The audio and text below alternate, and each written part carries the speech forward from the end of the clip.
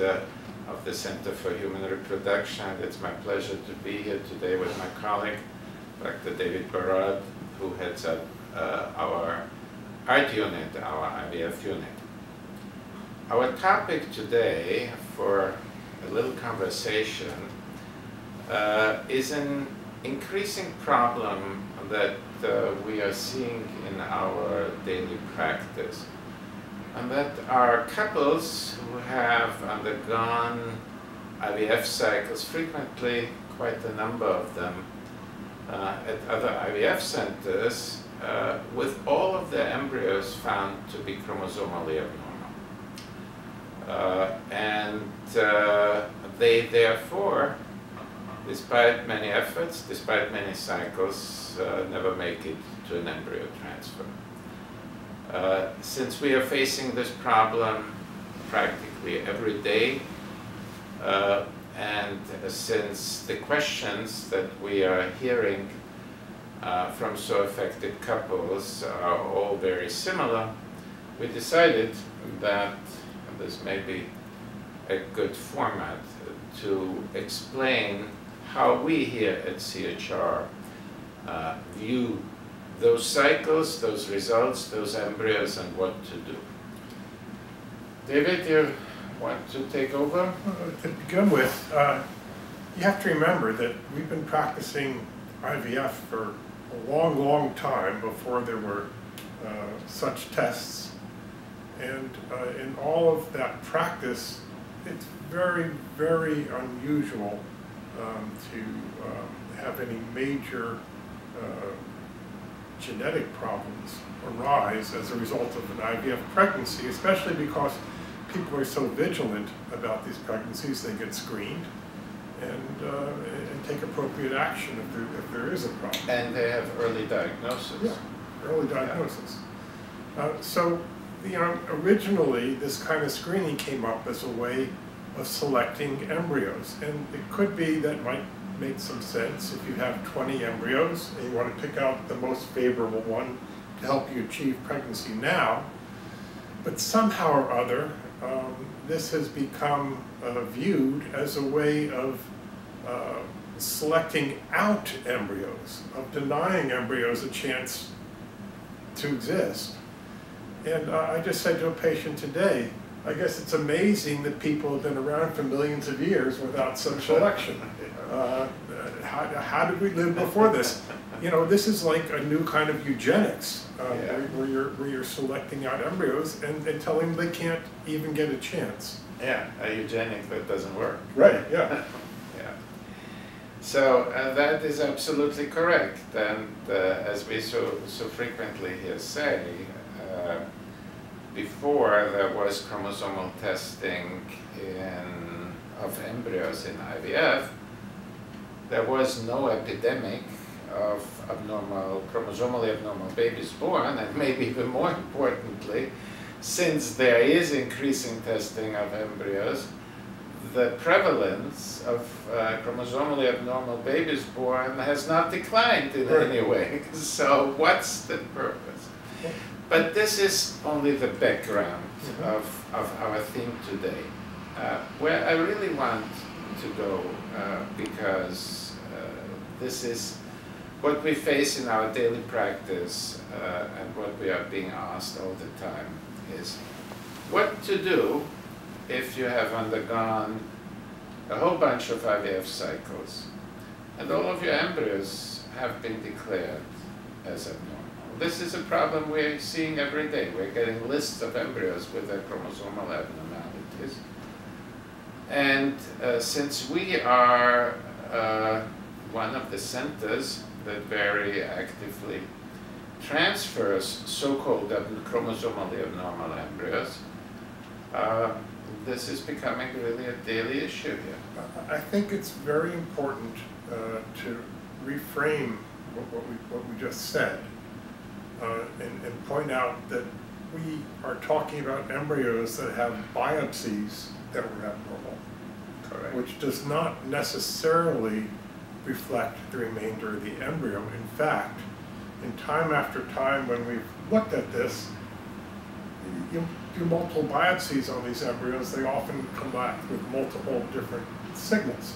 Yeah. So we agreed today that there are multiple reasons, and again, it's not the subject of our little conversation here today. There are multiple reasons why we no longer trust chromosomal testing of embryos as a test. And actually, we were the first here at CHR who no longer did trust those test results, because we were the first ones in the world to decide that at least some of these embryos can and should be transferred.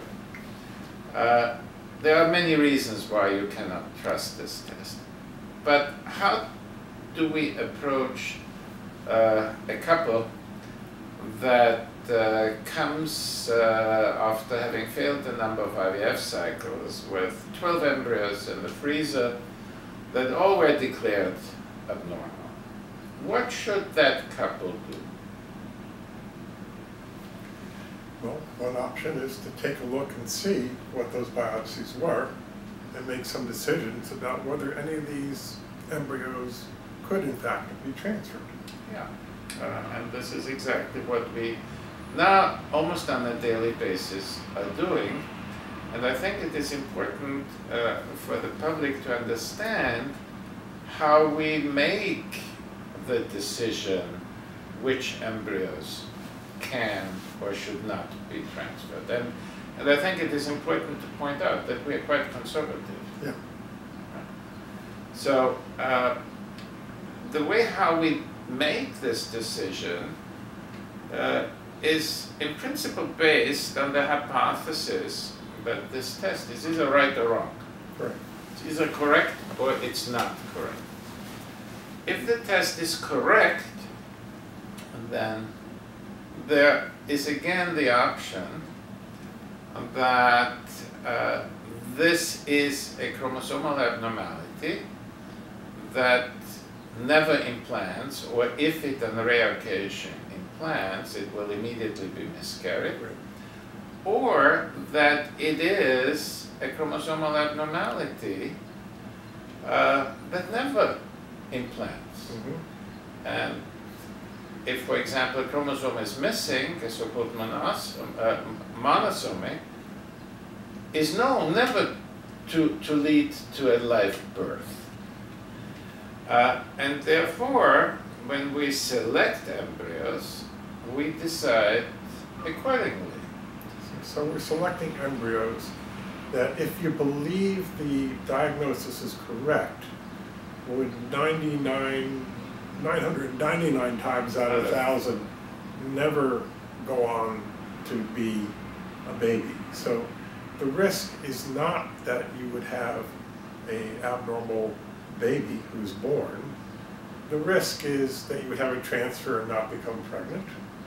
Correct. Or have a transfer and possibly miscarry, but you're also opening yourself up to a significant possibility of having a normal pregnancy. Completely normal pregnancy. And we just published a paper with some colleagues of the worldwide survey. We know of over 400 babies that have been born worldwide after transfer of so-called abnormal embryos. Those are whole embryos that actually were destined to be discarded. Right. Okay?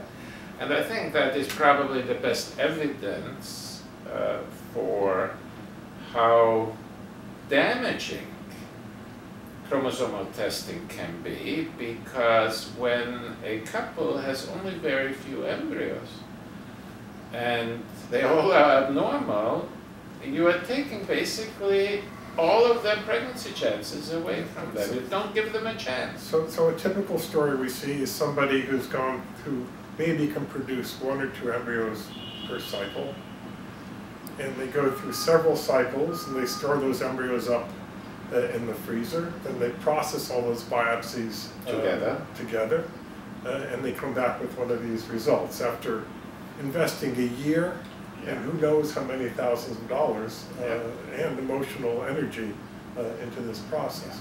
And this is exactly the picture we see on a daily basis. So what's the advice to give to patients, aside of the fact that we obviously, as everybody by now knows, are not big fans of testing chromosomes in embryos in the first place. But once patients have done it for whatever reason, and there are some good reasons, once in a while there is a clinical indication for such testing, but those indications are rare. But once a couple is sitting on a whole bunch of these so-called abnormal embryos, and this is happening more frequently because, fortunately enough, many IVF centers are getting a little more cautious about immediately throwing out the embryos.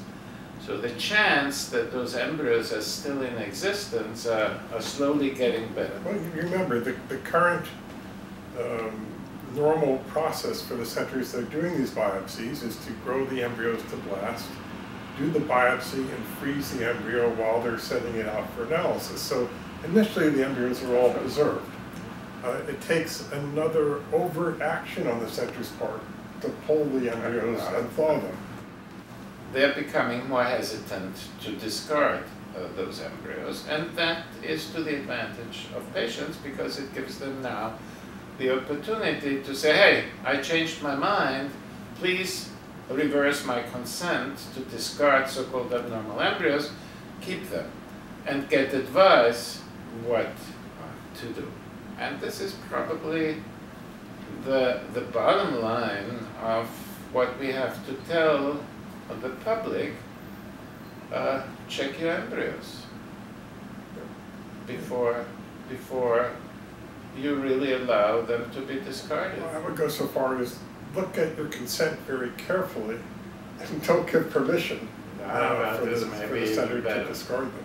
Yeah. The problem is that if you don't give the consent, most centers will not even offer you the test, and unfortunately many IVF centers now have gone to a policy where if you don't agree to have your embryos tested, they will not even do your IVF cycle.